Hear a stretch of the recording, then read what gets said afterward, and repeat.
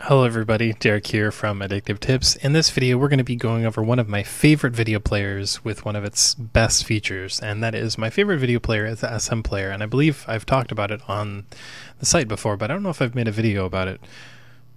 Actually, no, I did make a video about SMPlayer before, but anyways, one of my favorite features is its ability to play remotely, so you can play your stuff to PCs all over the network. You can also do it to your phone.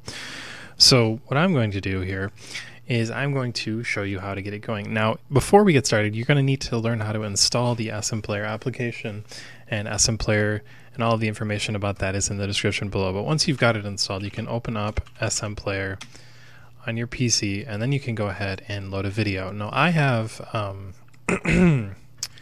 I have a stock video here. It's a free open source video that there's no licensing on it. I can play it on here without getting in trouble. So I'm going to drag it in here, and I'm going to pause it.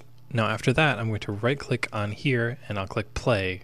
Now as you can see, here's a cast to feature, and don't click the Chromecast one, click on the smartphone/tablet one.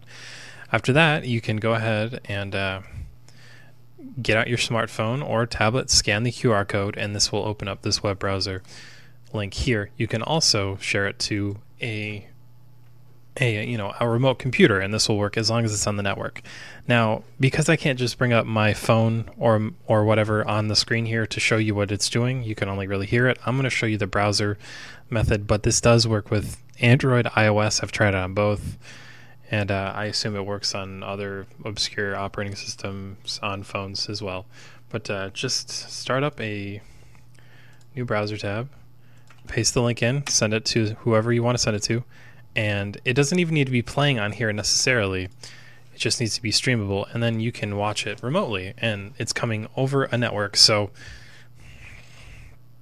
like if you want to share a video with somebody at your house, maybe just tell them to watch it, you can send them that link, and it works pretty well. You can seek through it, and it's a really great feature. It's definitely a little small because it's intended for mobile devices, and this is obviously a low resolution video, but it does work pretty well.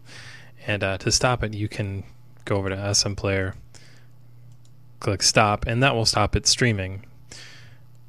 And then you can just close the browser tab, and that's all you got to do. So guys, I hope you enjoyed this video.